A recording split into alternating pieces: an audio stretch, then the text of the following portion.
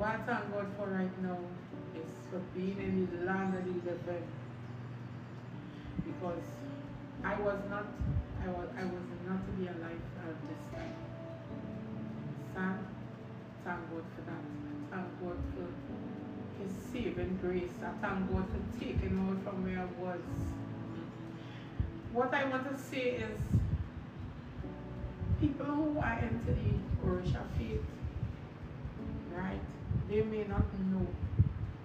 But one thing I realize is, when you're there, your spirit is not here with you.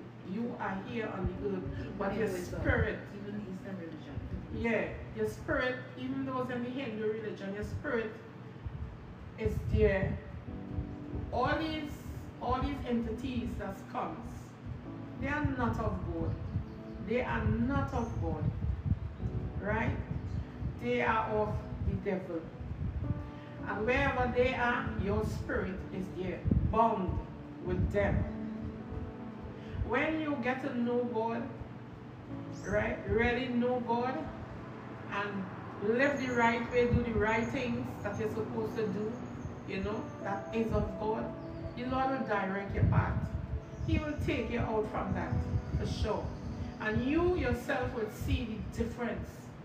You would see the difference, right? Because many people get dreams, a lot of dreams, and they don't understand, right? But these dreams is dreams of what taking place spiritually. Now there is a physical world and a spiritual world. And when you lie to sleep in the night, your spirit goes into the spiritual world. And you get a lot of vision, a lot of things happening, and you don't understand, right? But my advice to you is, when you get up in the morning, pray and ask God, you know, for guidance and protection. And you need to cancel